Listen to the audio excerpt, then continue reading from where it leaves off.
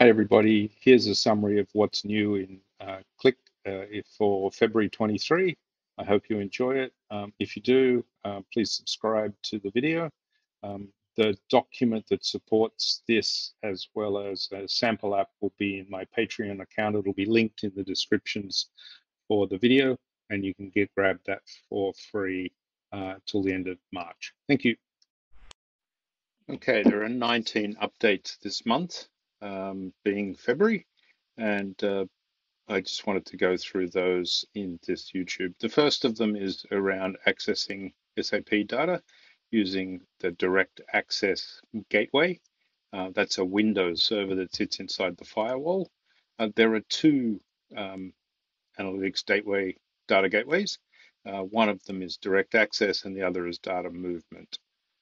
So there's a little difference between those. Direct Access connects directly to the data and loads it, whereas Data Movement, it picks it up and moves it somewhere else. And generally speaking, that goes into a staging area and then is calculated and processed in other places. So a lot more capability in Data Movement, but in this case, we're looking at the direct access, and direct access looks a little bit like this.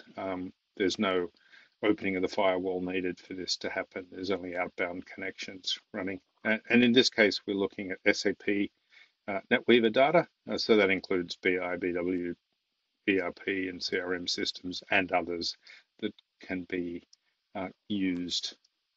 So the next one is troubleshooting app reloads. A couple of things have been added. There's 4 pieces have been added here.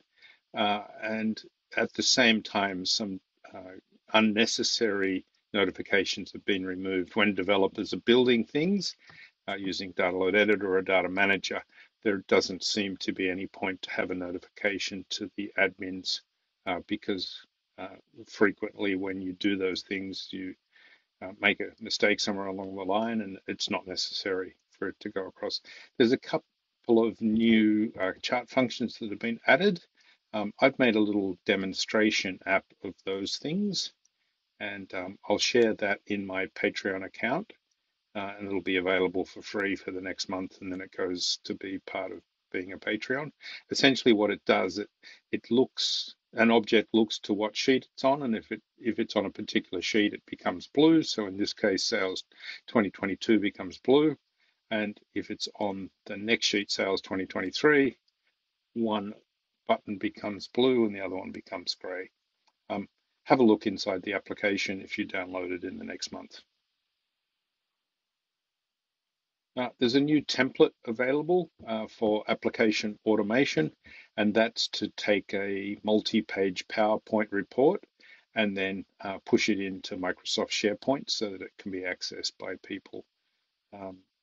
What I wanted to do was to show you how to start that process if you haven't done it before. If you click on Add New as a developer, you'll probably be used to new analytics apps and uploading data, but there's also an automations option there. And when you do that, you come into a template area. And if you search for Power, as I did, or PowerPoint if you want, that'll give you the template to be used. And I think that's quite a powerful option. And there's a much more complicated, detailed explanation up there.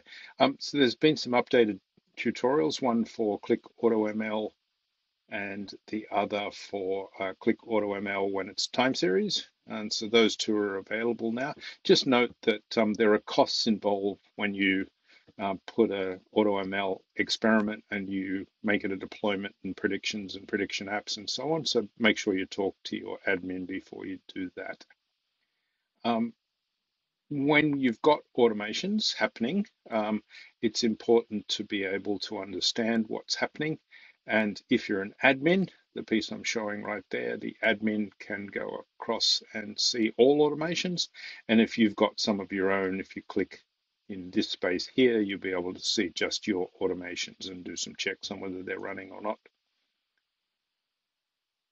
And there's a link there to talk more about that if you need it. It'll be in the document.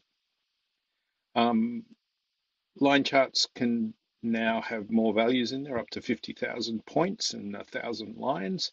I haven't tested this to see how this performs, but I'm assuming it's pretty good, but be worth checking for yourself before you put it into production.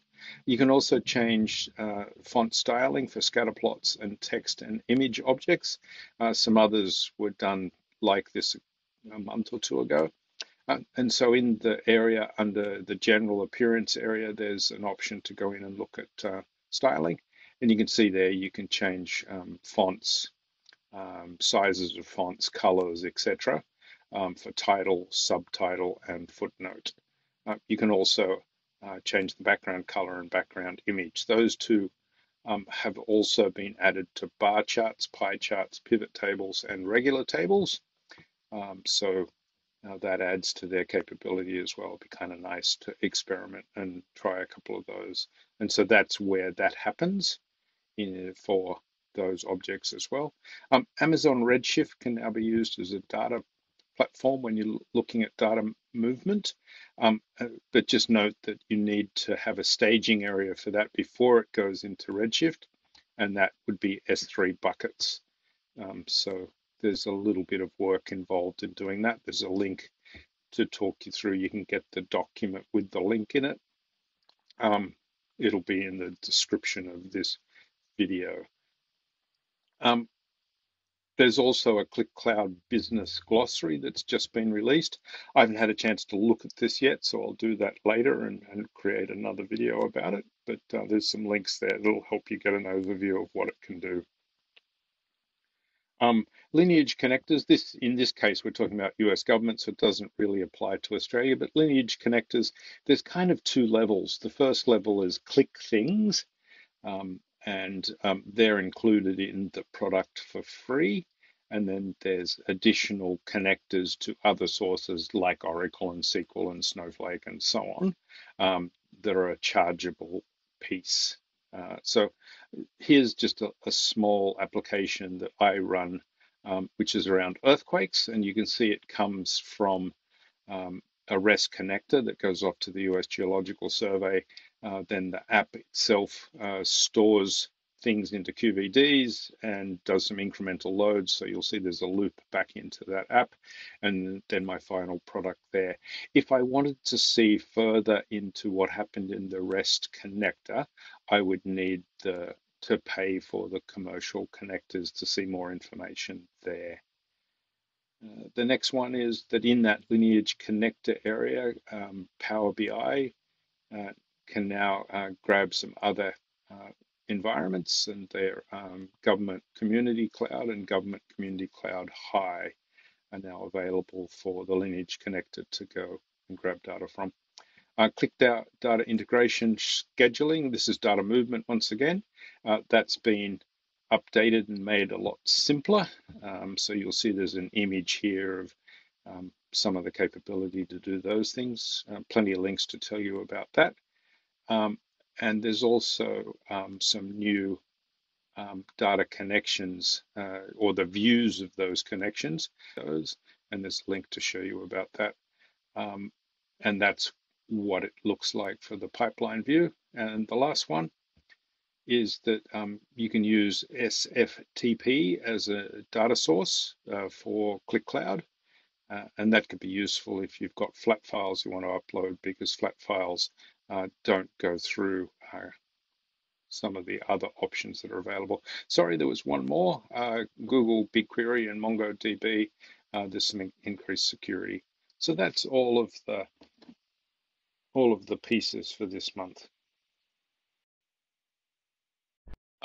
Remember that liking and subscribing to the videos really helps me to get this out to more people, and it also makes me feel good. So please, if you can, jump in and like and subscribe.